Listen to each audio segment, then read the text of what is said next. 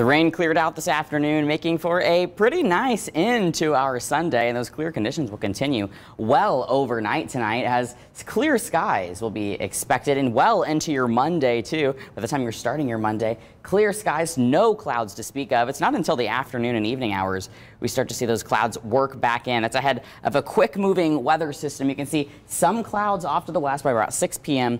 on your Monday. The rain showers will not arrive until late Monday night, so really not affecting the day tomorrow at all. Most of the day, in fact, will be mostly sunny. This is around midnight on Tuesday.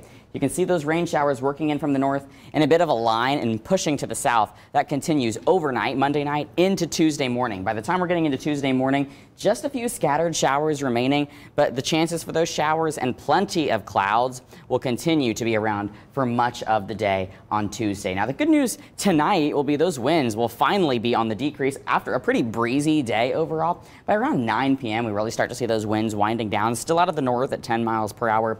But by tomorrow morning and even really later on into the overnight hours, we're looking at calming winds. Not only do those winds calm, they also shift out of the south. That'll bring us much warmer air for tomorrow and for the week ahead. Tonight, though, still hanging on to those northerly winds, and we're looking at temperatures falling down into the 30s. A chilly night tonight. We do have some frost advisories out too, so do be aware of that. The potential for some patchy frost. But during the day tomorrow, we're warming up into the upper 50s by noon. That's where our highs were last week. And by the evening, talking about highs in the mid 60s, which is right on target for this time of year where we normally are, cooling down only into those lower 50s to upper 40s Monday night into Tuesday. We're entering a warmer weather pattern, but there will be some more rain chances to deal with for about midweek. I'll have more details on that tonight at 6 and 11 on ABC 21.